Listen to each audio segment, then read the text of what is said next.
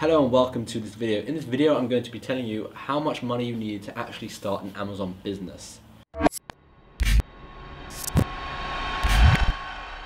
So before we get started, please consider clicking that subscribe button down below, just the red button, and then hitting the bell notification so that you know when I bring out new videos. So this is quite a common question and there are tons of different answers. So how much money do you need to get started on Amazon? Well, there's two approaches when selling on Amazon. There is the fast approach and then there is the slow approach. And the fast approach means you have a lot more money to invest, you can buy a lot more stock at the beginning, you can do many more promotional tactics to jump up to the top page of Amazon, and it's much easier if you have lots of money. And this is about £5,000. Now, if you want to do, oh, not if you want to, if you can only do the slow game, which is still worth it and it's still amazing, but it can take about 2 months to see real income. This is probably the most common way to start because not everyone starts with a lot of money, and you probably need between £800 and £1,500, and if you're going to take a course, maybe £1,000 to £1,600–1,700. That's probably how much you need to get started, and it's not very much money. People think you need tons and tons of money, but you really don't, because if we break down the cost, and we're going to break down the cost in this video, but if you break down the cost, gosh, it's really bright, isn't it? Whatever. If you break down the cost, you're going to see that you don't actually need tons and tons of money to get started, because the only thing you're buying is stock, and you don't need to buy that much stock because it's your first order.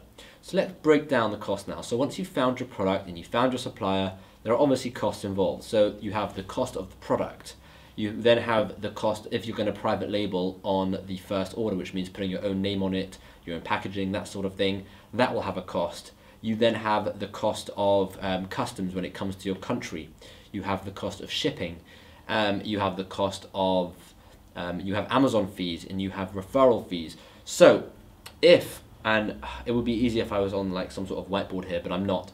But if, let's say, your item costs $1 to make, shipping is $1, that's now $2. Customs is, let's say, 20 cents. Why am I doing it in dollars? Let's do this in pounds. We started in pounds. Let's say your item costs £1, your shipping costs £2, customs is 20p. We're now at £2.20, and then Amazon referral fee is 15%. So let's say you sell it for £10, that's £1.50. So you now have £10 minus £2.20, which is, quick maths, 2 plus 2 is 4, which is £7.80. Yep, £7.80 is how much you have after your product cost, after your product shipping and customs cost, and then you also minus £1.50, which is £6.30. You now have £6.30 left. Then you have Amazon's FBA fees, like picking and packing fee, which could be, if this item is selling for £10, it's probably quite small and cheap. So we'll say that's another £1, which means you now have £5.30 left.